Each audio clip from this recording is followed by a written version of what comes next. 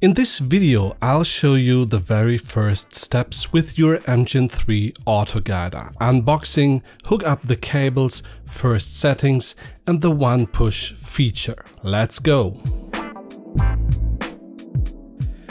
When you unbox your MGEN, you'll first see the MGEN itself, as well as the autoguider camera and the adapters that are needed to connect the camera to your guidescope or off-axis guider.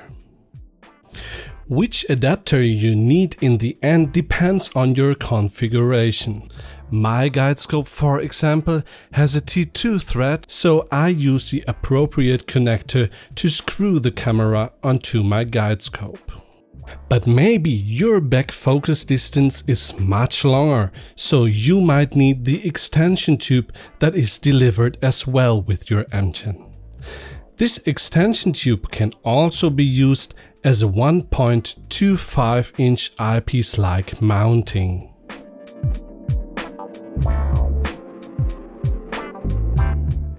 In the next step, we are going to wire up everything. First of all, connect your camera with the delivered USB cable to your MGEN. No worries, you can't do it wrong.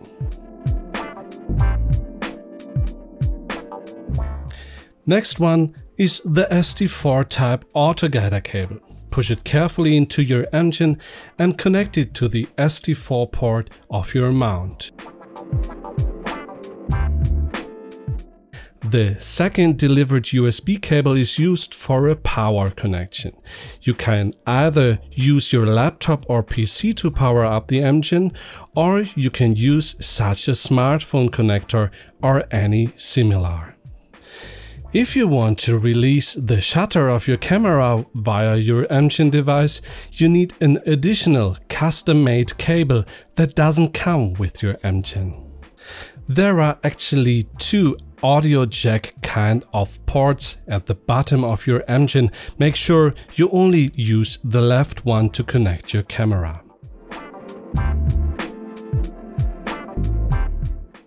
To start the MGEN, push either the escape or set button, but don't push the escape button more than 3 seconds as you start the boot menu like that. At first you will always see the one push screen, but before you use this function for the first time, you need to set up a few settings.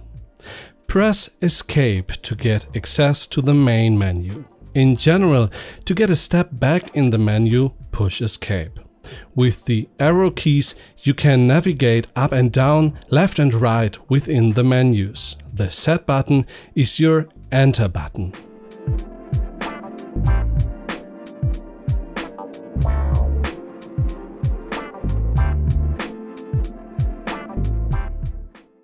As our first step, we want to create dark frames to make sure the MGEN does not guide on a hot pixel. Navigate to dark frames and confirm by pushing the set button. It's recommended that no light at all reaches the camera sensor while making dark frame, so let's be sure to cover your guidescope carefully. It's not enough to just hold your hand in front of the camera. To really make sure that no light at all interferes with our dark frames, I use a black hood to cover the camera. Turn out the light and you're ready to go. Navigate to Set Dark Frame and confirm OK by pushing the Set button. You will again get a notification that by all means your camera should be covered with the lens cap. Your MGEN now takes a series of pictures with different exposure times, which will be used from now on as a library. This is a one-time procedure, but it's recommended to refresh your dark library every couple of months or so.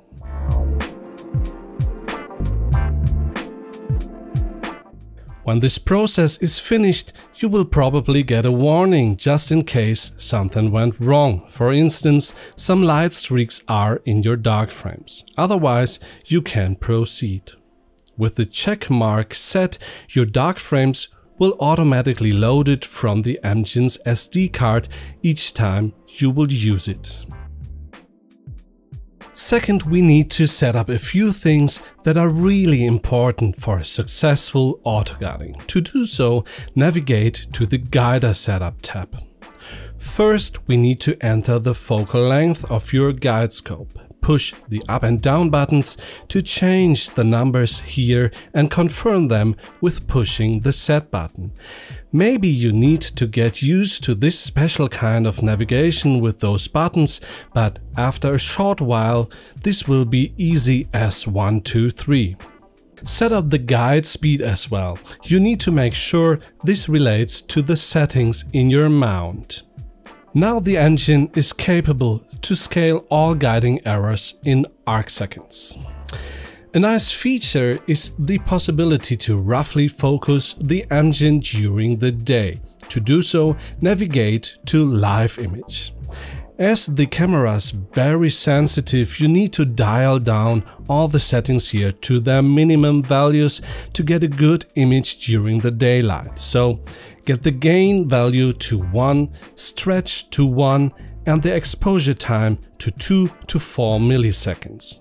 Although we've dialed down everything here, I recommend to point your guidescope to something dark in the distance, like a rooftop or some trees.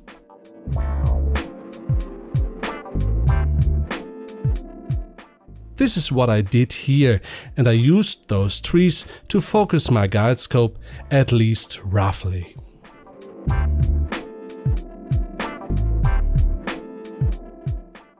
Now, during the nighttime, it should be no problem at all to see some stars in the display using the live view mode.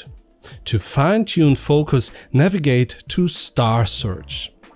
If you select Search Stars here and confirm by pushing the Set button, the engine automatically selects a couple of stars as well as the appropriate gain and exposure settings. You will now get a detailed view of the selected stars. You can navigate up and down to choose single stars and maybe select or deselect one or more of them. The sum image is the one we use to focus, and as you can see, the sum image comes with a measurement of the full width half maximum. Now it's your job to turn the focuser knobs until you reach a minimum value for this FWHM value.